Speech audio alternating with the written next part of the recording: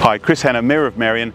Very excited here in Mitchell Park today. I'm with Nadia Clancy, the local state MP, and we're announcing the first dig, the beginning of a great project here where Alawoona Avenue meets Bradley Grove. It's the entrance to the Tonsley Innovation District, and for too long we've had a barren area here, but it's going to be dramatically landscaped.